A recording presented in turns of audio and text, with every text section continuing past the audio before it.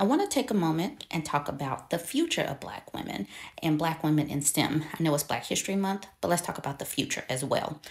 In order for more Black women to get into STEM careers, we need to see more women and girls in classes that are focused on STEM.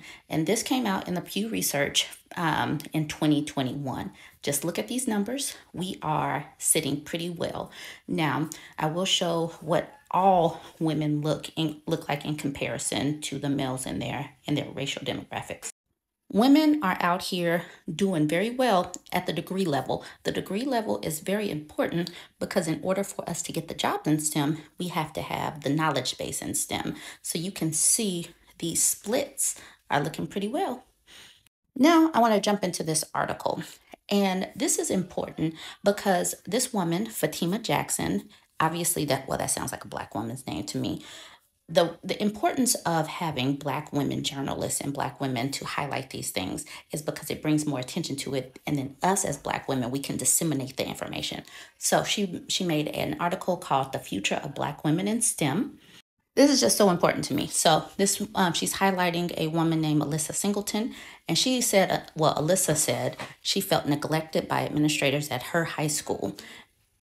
Alyssa says, I'm from LA, and if you're from the inner city, then you're already directed towards the poorer schools and poor education. The high schools and the teachers are not encouraging you to go to college. And yes, they want you to graduate, but college is not made the top choice. I feel like they should let the students know that they do have options.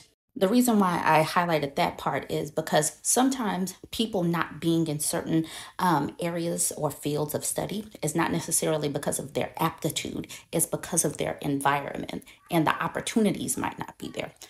Okay, so this says a study conducted by a pair of scholars, Abiola Ferinda and Chance Lewis of the University of North Carolina, analyzed math and science scores of Black women to learn how educators played a factor in low rates of Black women in STEM. They found that Black girls outperformed their male counterparts in testing, a disparity when compared to other races where men outperform women in math and science. But they are not further challenged academically despite their high potential. According to the study, socioeconomic factors also contributed significantly to the underrepresentation of girls in science, technology, engineering, and math. So living in these areas might also be what is limiting their opportunities. As content creators, we need to know and understand this, and let's just keep pushing our girls, keep pushing our women into these opportunities so that we can bring our numbers up because the aptitude is there. Like, comment.